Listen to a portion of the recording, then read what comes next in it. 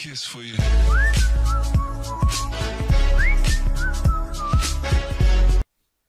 Bismillahirrahmanirrahim. Welcome back to my another video tutorial series on Android app development. And so guys, in this video series I am going to teach you everything about the web services using Retrofit library in Android Studio.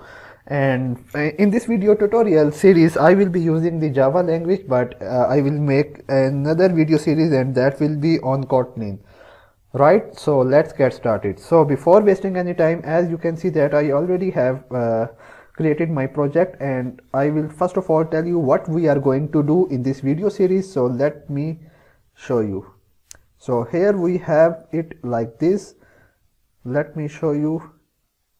Okay, so right now what we are going to do is we are going to use all these things, and I will be teaching you on how we can fetch the data from the Retrofit, how we can insert the data and update and all the features that we are going to use. So guys, in this specific video we will be talking about how we can use the post using the form URL encoded, and we will be using the field parameter using MySQL database. So let's get started. So before wasting any time, let me just open WAMP server. So here we will open the WAMP server here. If you do not have the WAMP server, you can download it from Google.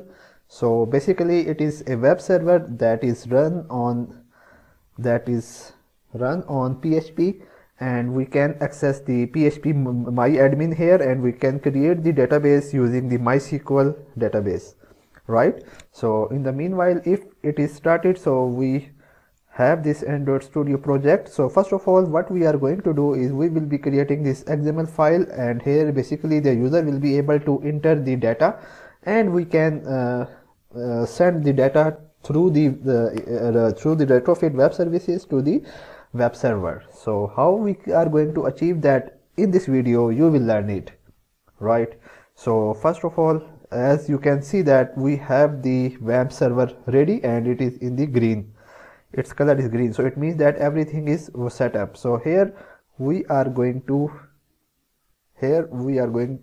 go to C drive, then we have to go to WAMP, and then www, and in here we will be creating our own folder or our project folder. So here we can say like Retrofit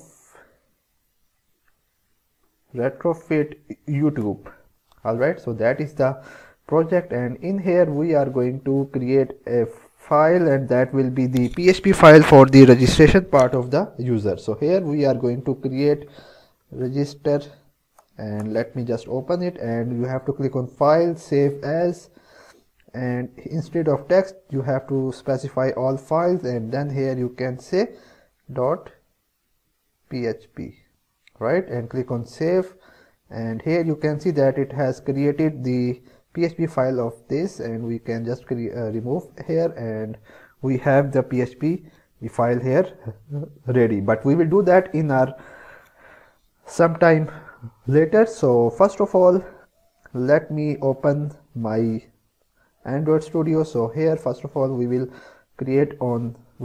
be integrating the libraries which are required. So first of all we need the button knife library to bind our view. So for that, let me open it, and here we have this. So we will just copy that, and we will paste it here,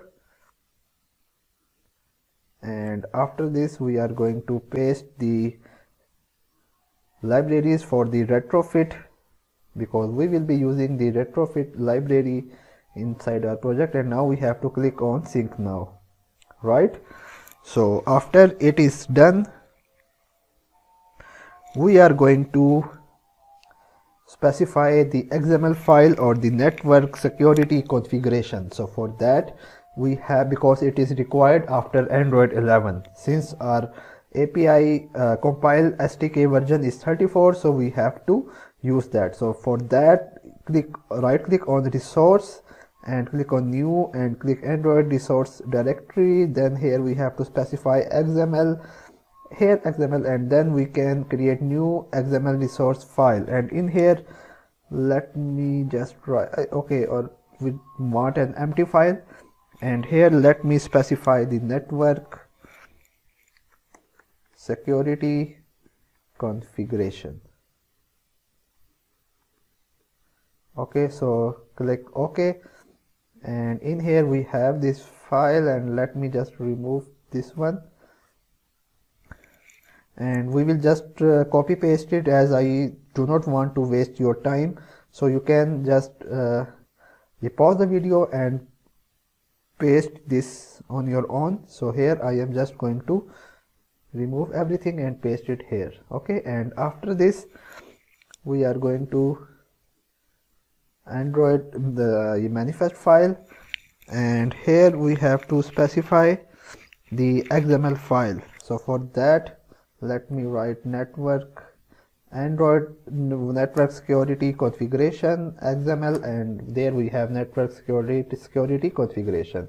So that is everything that we have set up the environment. So now we are going to write the code. So inside our main activity, we just need edit text and we need a button. So for that, in order to not to waste your time, so I have just copied it here.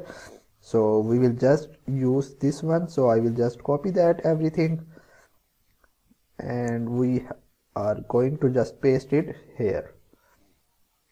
Right, so here you can see, let me just write,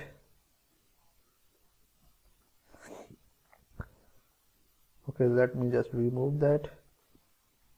Okay, so here you can see we have the email, we have password, name, age, and register. So and before that, let me just write read and no action bar, because we are using the, or I think we don't have to use the toolbar here in our activity. So I will just remove the toolbar from here,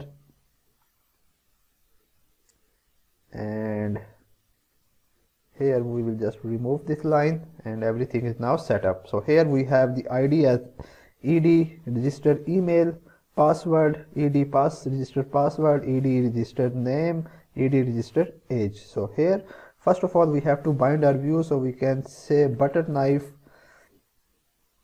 dot bind, and we have to pass on this, and then we can easily bind our views by using the bind view library. Here we can use art.id.ed register email. Here we can use edit text ed email, and then we just have to import the classes for these two class edit text and for the bind view. And similarly we can just say it like for the ed register password, and here we can say ed password, then we can say ed register name. Here we can specify ed name, and then we can say ed register age, and here we can say ed age. Right, so after this we are going to create a function, and that function is basically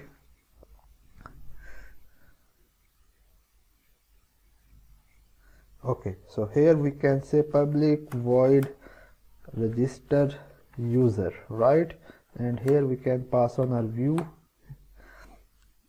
And for that, let me just click on register user and go to your XML file, and inside this button we can say register user, or if you can just write this one. Right, so whenever the button is clicked, this register user will be opened. So after this, what we are going to do is, here we are going to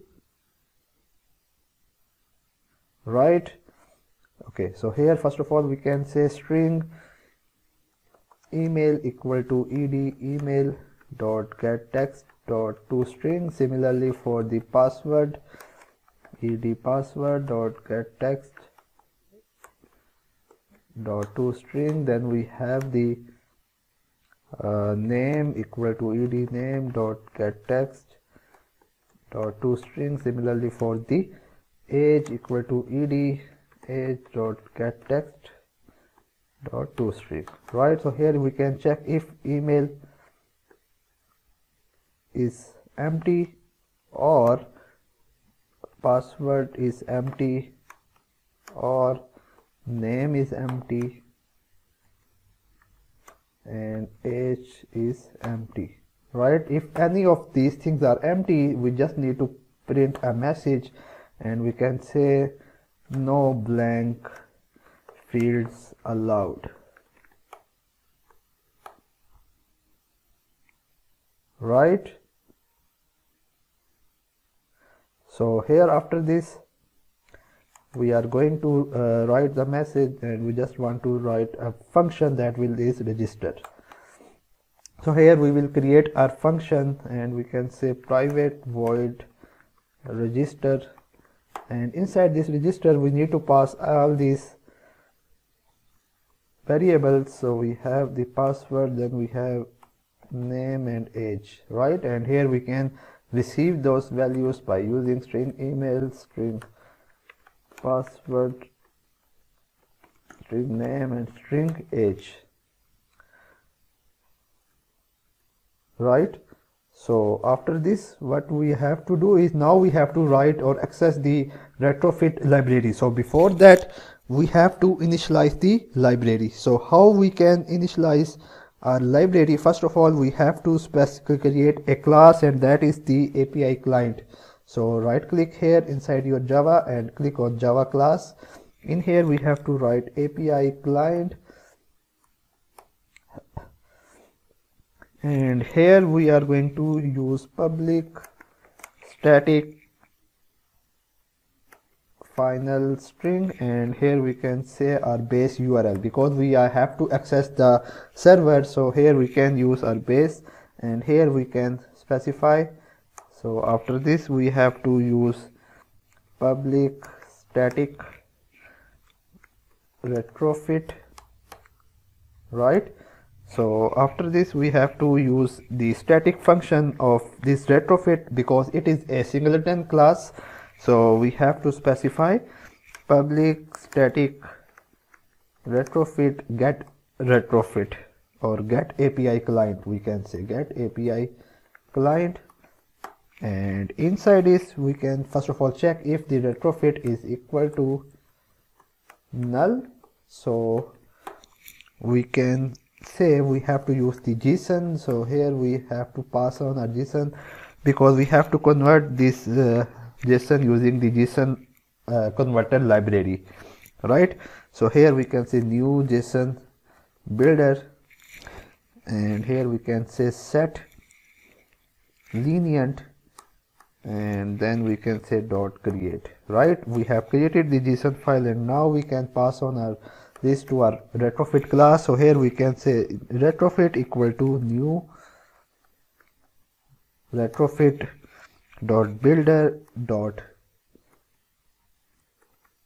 base URL, and we have to specify URL here, and after this we have to use add converter factory, and here we can use JSON converter factory dot create, and in here we have to pass on our JSON object, and finally we have to use the build the method, and after it is done here we can return the retrofit object here, right? So whenever this API client application is opened, so we have to get this method, right? So everything is now set up. Now we have to use we have to integrate or create an interface. So we have to, and before let me just, I have forgotten, so we have to implement it with serializable. So we have to use the serializable interface here, right? So I think the video is very long now. We will continue from our next part of this video series. So guys, if you like my video, please like, share and subscribe to my channel. Thank you and goodbye.